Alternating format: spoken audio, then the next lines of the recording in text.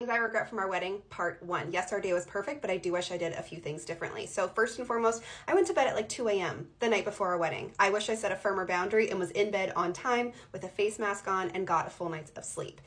Second, as I didn't have a formal first look with my brother, he walked me down the aisle and I wish we had more of like a real special moment before, but it was still adorable and perfect anyways. Then I didn't take a minute for myself before walking down the aisle. I wish I removed myself, did some breathing, some grounding, and just took a minute to kind of quiet my anxiety and the busyness of everything.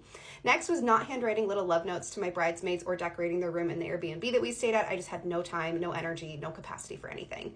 Then was inviting too many people to our wedding. I was meeting people for the first time on our wedding night, and I just wish I kept it to a smaller group. I know it made our friends and family really happy to have those people there, but at the end of the day, it just put a lot of pressure on me. So make sure you go check out part two to see the rest of the things I regret from our wedding day.